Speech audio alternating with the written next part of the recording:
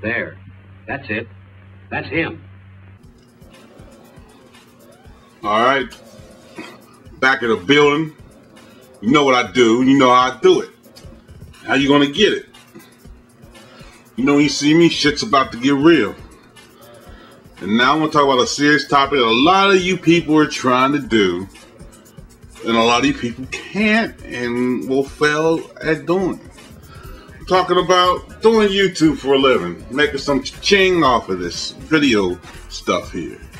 You know, all the lightings, the video, the green screens, the lights, all this and more. I'm going to tell you the pitfalls you're going to have, the ups and downs. So let's rock right into this motherfucker. Alright, a lot of you folks come right out and like, I love it when like new people do this, especially. I see it on blogs, and I go to blogs, and I go to chat rooms sometimes, because I get invited to a lot of chat rooms. So yeah, follow me on all the like various social things, because I'm in like, especially Google Plus. Now that Google Plus allowing communities, make some communities, add me to your community, but don't add me if you got one person and you're the person. Come on now, don't think I'm just gonna come in and talk. To me, it seems weird. You know, I know you may want to talk to me, but you can email if that's the case. Like, you got some people in your group, add me to it, but don't do it if you just got one person. Don't try to get me. Don't use me to add other people. You know what I mean? If you're talking money, well then you can do that. But I digress. Like a lot of people come in, especially like this is more to the new people. This is like I'm gonna direct this towards you guys. A lot like the people on YouTube. I've been on YouTube I'd say about 4 years, and I really didn't. If you look at my video history, if you really look, I really didn't start get cracking until about like maybe a year, maybe 2.5 years ago, as far as uploading. Like when I first got on YouTube, some little videos, some little wisecracks, alright. But when I really started studying how YouTube works, and I started studying the trends of YouTube going, which I advise, that's one thing I'll probably talk about. When I started studying trends, started seeing how the way the social internet entertainment was coming more and more dominant, and like I tell people, there's you know, as far as entertainment, there's mainstream and there's digital media, like the internet. It's like everybody thinks that you can't make any money off of the internet, but you can make money off the internet if you're smart, if you're willing to put in a little bit of work. A lot of you come in here with the aspect is I'm gonna make thousands of dollars and I'm gonna do this and everyone's gonna like my video. But then what happens is a lot of you make these videos, a lot of these corny videos of like your cat like acting like he's a chipmunk, and you're wondering, well, why ain't nobody watching the video? Dude, there's probably like tons of videos like that.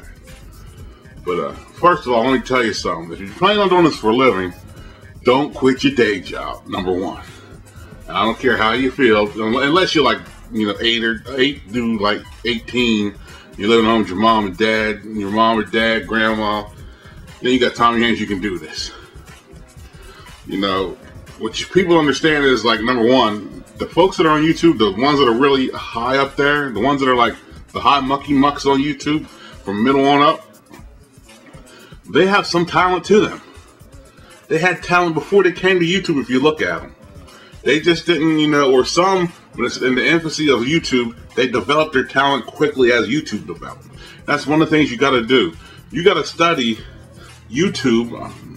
You got to study what the other person's doing. Don't copy them. Like I said, don't think that if you imitate somebody or do a little skit that somebody else is doing, that's flattering. Now, that ain't flattering. That's, you know, you can do an offshoot, but don't do whatever somebody else. Be original. Don't be a cornball. Back to the lecture, man. Like I said, a lot of people had talent beforehand, and it's that they couldn't. Let me say that the doors weren't open on mainstream. I'll use mainstream TV, mainstream radio, mainstream film, whatever. So you come to YouTube, and let me put you like this: when you start having people watch you and having eyes on your videos, sooner enough they're gonna come for you. I'll use myself as an example. If you look at, like I said, if you look at my progressions. Up until this year, I had about 35,000 total video views.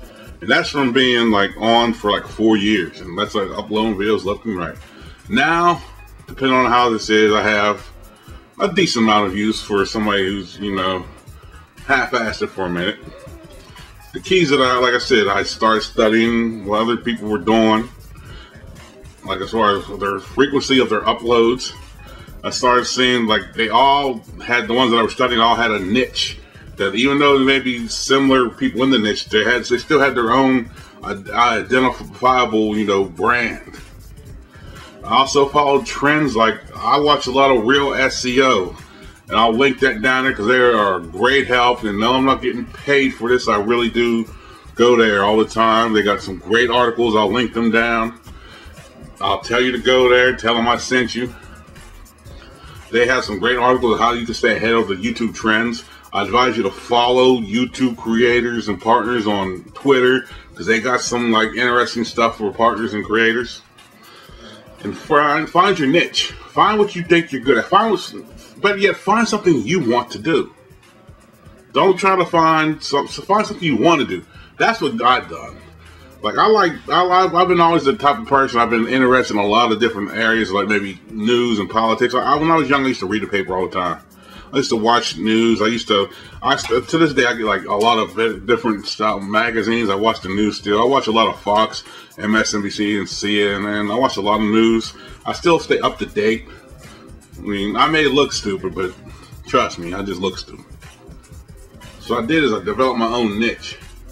And I talk about stuff that everybody talks about. I talk about stuff that's like water cooler topics. But you can't say it works sometimes. I know I can't say this at my job, some of the stuff I say. By the way, I do have a job still, so this ain't my 9 to 5. This is my side deal. And, excuse me. But like I said, find your own niche. Find something that you want to do. Like if you're doing something right now thinking because you're going to get some views and you don't like doing it, it's going to show in your video. And then it's like, oh, after that, it's a wrap. But another thing, focus on your content. Focus on at least getting the audio down, because people will listen to good video. They may not necessarily watch it, but if you have something to listen to, they'll give it to you. So focus on at least getting your audio down. Your audio is just as important as your video. You know, the days of uploading cute, funny, fuzzy buddies and little, like I said, funny little kitten trying to be like a chipmunk, those days are over on YouTube. YouTube is becoming more and more commercialized, I'll say, without really selling out. And like the thing is the trend of YouTube is going towards being in an online studio. Now, I want to talk about that real quick. Being in an online studio, for real, it's a help and a hindrance. Because number one, being in an online studio, you get that name recognition, and they do push you as far as putting ads and whatever this, that, and third. But the hindrance, I feel, and I understand this, and I understood this going in when I signed my contract, you have to prove yourself to them. Like once you get signed, you just can't sit back and say, "Ma, I made it." No, you can't. You have to, day in and day out, as long as you're uploading these videos, you have to show them that you're willing to do this. Like a lot of these studios, you have to have the mindset you want to do this for life as a job. You have to put a little dedication. You have to put a little elbow grease into it. And when I started doing that, my views started going up. Like I said, I put all my videos or wherever I can put them. But here's the catch of that. Then you got all this, you know, if somebody watches your videos too much, you can possibly get a strike because it might be violating, what's that, Section H of YouTube. Like what I do is I go to all these sites and I start putting videos. I mean, I may do that every day. Now, that may be spam, it may not be, I don't know. But at the end of the day, I know whether I'm signed to a studio or not, I'm the one who's in control of my destiny. If I don't do nothing, I can't say the studio didn't do nothing for me. No, what it is they didn't do nothing for me because I won't do nothing for myself. Now, if I do something for myself and they don't want to help me, then yeah, I'm gonna say they ain't done shit. But that's not the case. So if you're trying to do this for a living, please study, and like before you even do your first film, watch a couple videos on YouTube. Watch their style. Watch how you got to have a commanding presence. You know, find something that you want to do. So that's all I gotta say for now. So I'm out of here. Deuces. It's funny because it's true.